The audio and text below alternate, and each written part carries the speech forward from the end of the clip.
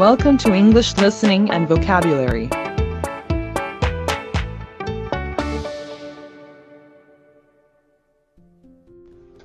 Last year, I went to Portugal just after Christmas, and I stayed there until, just after New Year's this year. In Portugal, I met up with one of my friends from Toronto. He had family that lived in Portugal because his family was originally from Portugal, so they were kind enough to let me stay with them. I didn't know any Portuguese except for some simple words like hello and thank you. I learned some simple words through an audio CD before I went there. And the people that I stayed with didn't know very much English either. However, we got along surprisingly well. They were surprised that I was able to eat some of their exotic foods. They made some delicious meals every single day, like octopus, tripe, and rabbit. It is quite exotic, but I thought it was quite good.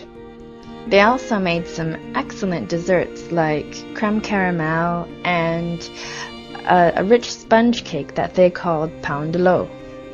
I went to a few cities such as Porto, Almeirim, Lisbon, and Nazaré.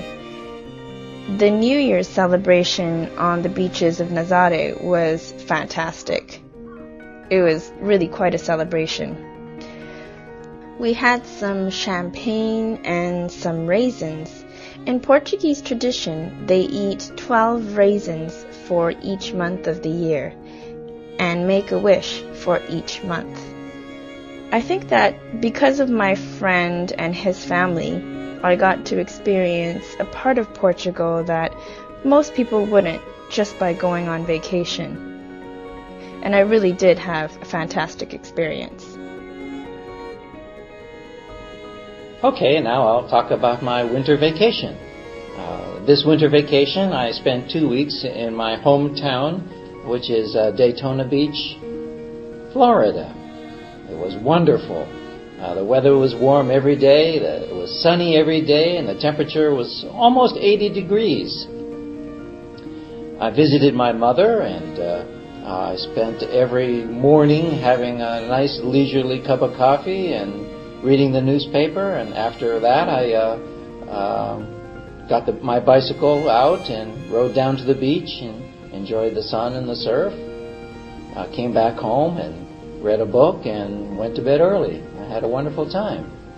I saw a couple of new movies when I was home in Florida. I saw the Aviator, and also an interesting movie called Spanglish, which I hope you all can see because it's an interesting movie about English and the Spanish.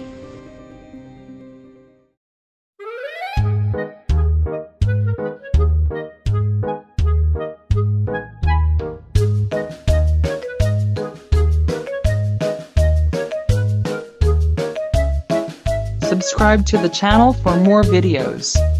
Support us by clicking on the like button and leaving your comments here. Thank you.